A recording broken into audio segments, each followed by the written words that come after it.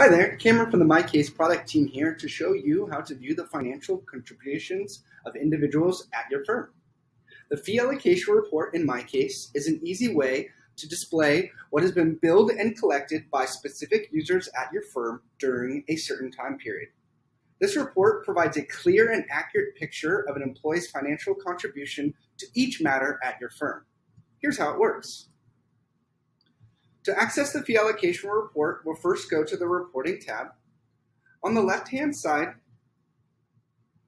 under the Financial Reporting options, we will have the option for Fee Allocation. Within the Fee Allocation Report, we can select any specific time range. It will always be defaulted to the current month that you're in. You can also choose to filter it by a specific staff member, all of your offices, only by specific cases, and you can also choose to apply payments towards expenses first.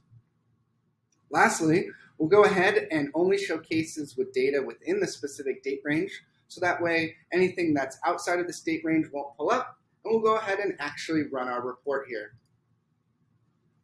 As you can see, once we go ahead and click the Run Report button with the new filters associated with it, it will run this report in the background, and we'll be able to view it in just a short second.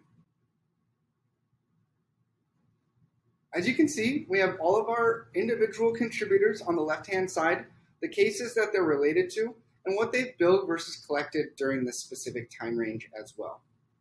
If we go down to the bottom of the report, we can, of course, see specific totals as well of each individual user.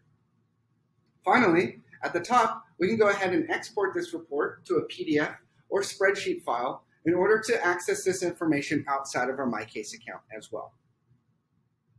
And that's all for now. For more how-tos, visit our MyCase YouTube channel or mycase.com.